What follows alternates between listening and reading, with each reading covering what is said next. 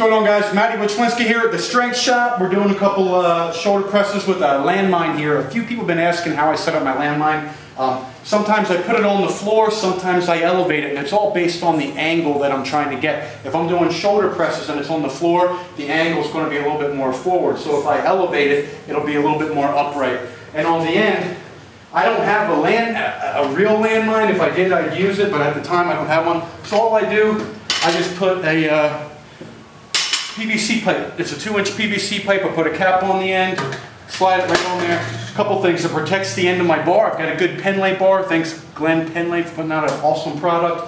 But I don't want to use my good Olympic bar and jack up the edges into the wall. So I put this on just as a protectant. And here I even have some turf flooring, so it goes right into there. You don't need any of this stuff. You don't even need this. It's just what I use to protect my bar. Cool.